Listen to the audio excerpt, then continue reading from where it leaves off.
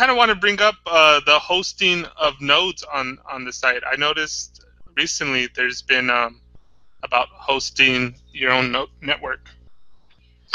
Yeah, there's going to be some really amazing stuff coming out next week and in the next month.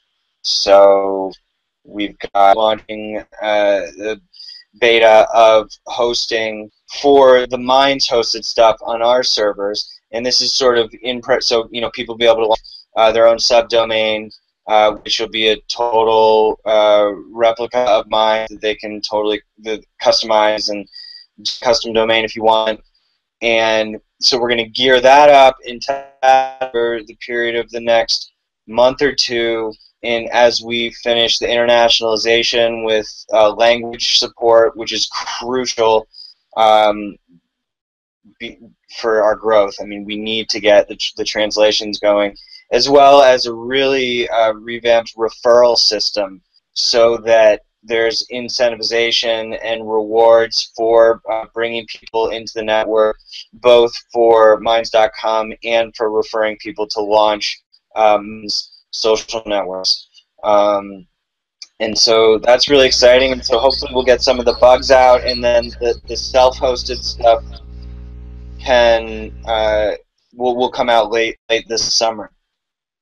Yeah, that's really exciting. Actually, Tech Lords, you were pretty big on the subdomains. Do you want to add something to that, or what do you envision that could do for everybody to have the subdomains?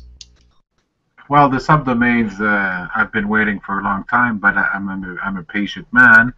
I know it's going to come eventually, but it's going to create a whole bunch of subnetworks, and it's going to spread like wildfire. So the Minds way of life will just spread like crazy all over the world. Just wait and see how many people are going to get into this. Of course, you need to have a little experience with console and how to set up and everything, but it's gonna spread like crazy. As far as decentralized network are concerned, on a personal note, I have unlimited internet here, so I could set up a server, but not everybody has unlimited internet. Some people are limited to 60 gigs, others to 40. It depends where you are, who your internet provider is. So that might cause a problem for some of the nodes. So that's the only concern I have right now, and the speed, of course.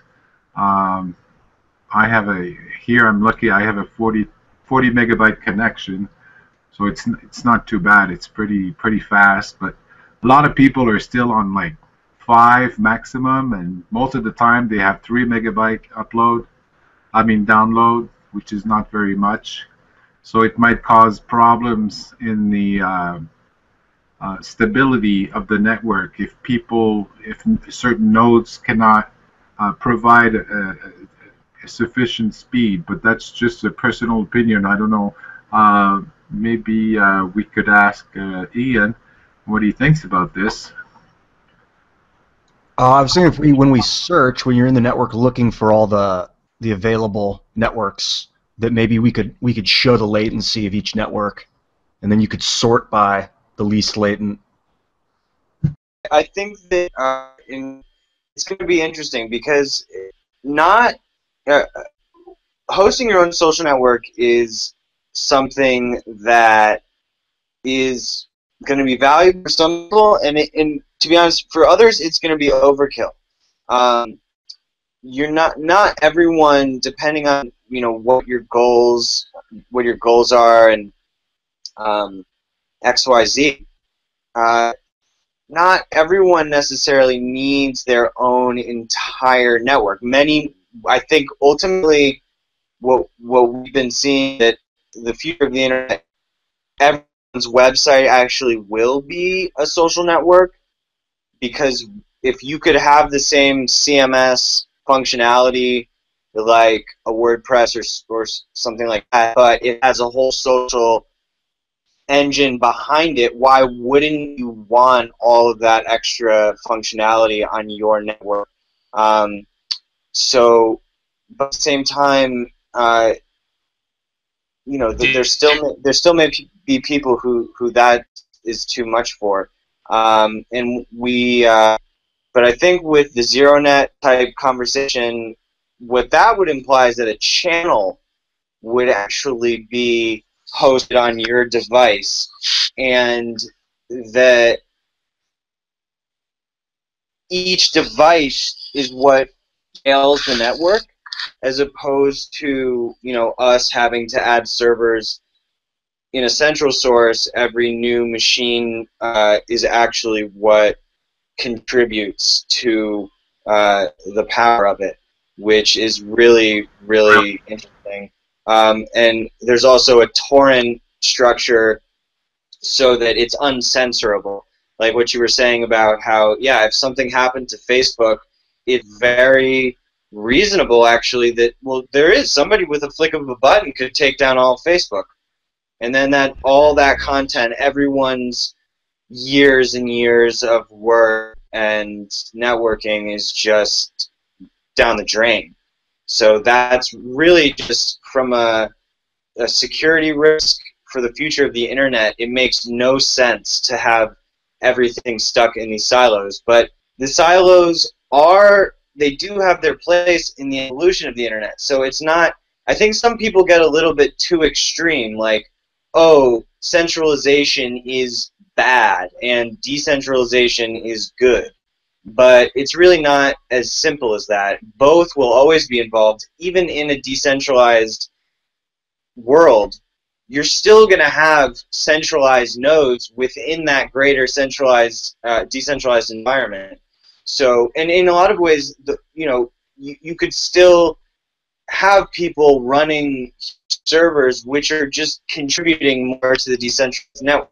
That's a brilliant idea. I'm ready for it.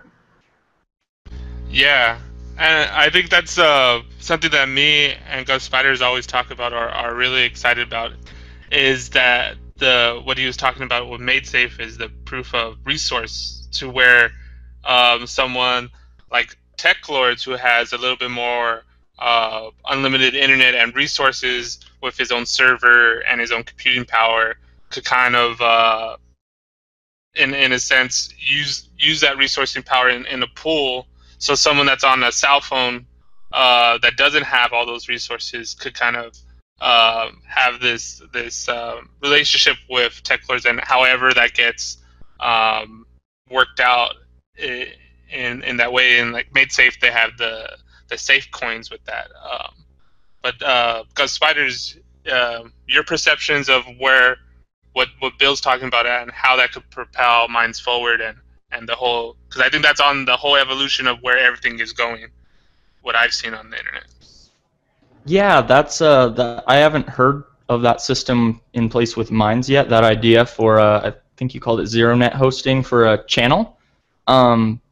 It would be really cool, like you were just saying, to incentivize it somehow, so that someone like Tech Lords, or I have pretty good internet speed too, I could probably host machines. I'm planning on farming MadeSafe coin, but I mean, I could host a number of accounts, and I would get rewarded somehow for that within the system, and that would be a cool way to decentralize it and break it up if we went that route.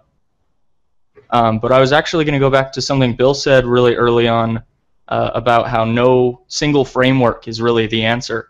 And when Tim Berners-Lee was asked to pick his top 3 decentralized projects, he refused, comparing it to the moon landing, saying that everyone is focusing on different functions. We've got some people working on fuel, there's others working on physics and navigation. You couldn't have made it to the moon without all of the pieces coming together. And whether it's Scenario, Minds, Decorum, these decentralized platforms can facilitate one another to grow. And even if the correct one doesn't exist yet, once that framework comes together and everything is properly practiced and tested, I mean, that's a whole other talk that someone was talking about you don't have the right to point out flaws in software anymore on certain scales of privatized code because it's illegal. You can't distribute exploits either, which, at the end of the day, we just came from the anarchy panel yesterday, but at the end of the day, kind of when you can pressure test everything, like we talk about working things at Minds, like we're open for anyone to come test things out. If it's broken and it needs to be fixed, sort of. Open source projects are more inviting for that pen testing, that improvement.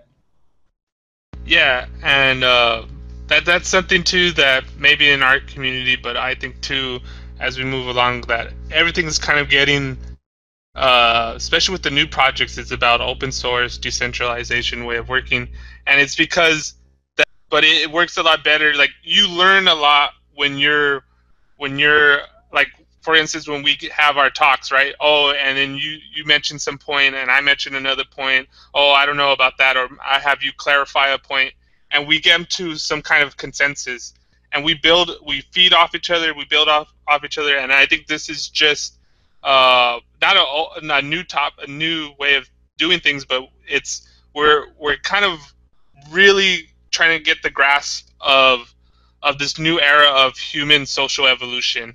I mean, it starts, with baby steps.